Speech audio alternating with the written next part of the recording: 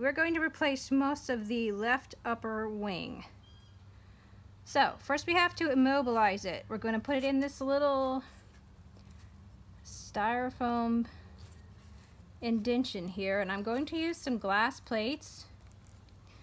And you can see this wing has just got some tears in it. It is not strong at all. It's very flimsy.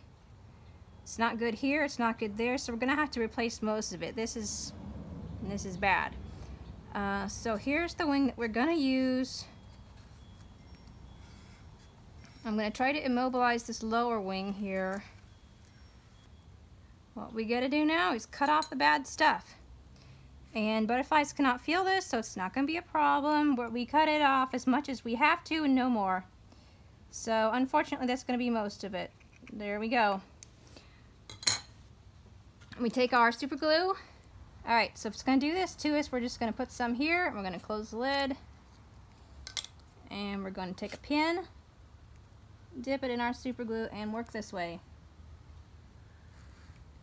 I did not want super glue on my hands today, but we're going to have to work very carefully now. Put that where it needs to go. We got one chance. Here it is.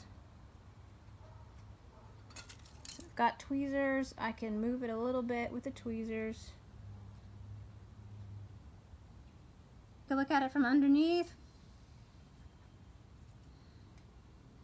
Make sure there's no flaps that are coming up to catch the wind in the wrong way. I'm going to take that off and come on out here.